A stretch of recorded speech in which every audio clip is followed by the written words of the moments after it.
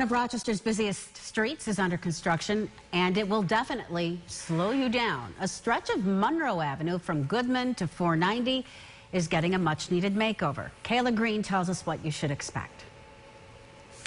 If you're driving down Monroe Avenue, you may notice potholes, uneven sidewalks, or crumbling curbs. But in 2 weeks, this street will look brand new. The project stretches from Goodman Street to 490. The city engineer tells me they'll be grinding the top off of the road. They'll then do deep repairs to the street, getting rid of potholes and deteriorated asphalt. It'll be finished off with a brand new smooth top layer.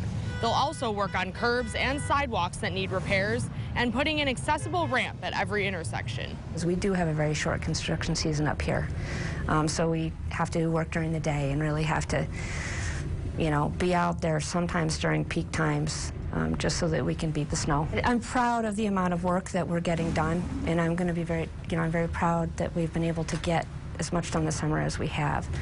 Construction is a short-term disruption, but I think in the long run, all the users will be very grateful for it. Monroe Ave's been on the list for a while.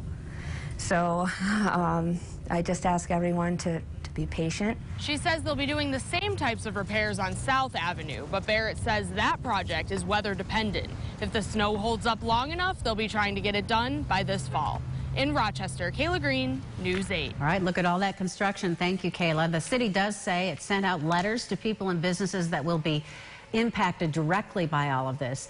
To find updates on road closures and traffic disruptions, you can go to rochesterfirst.com. We have a link to the City Hall information.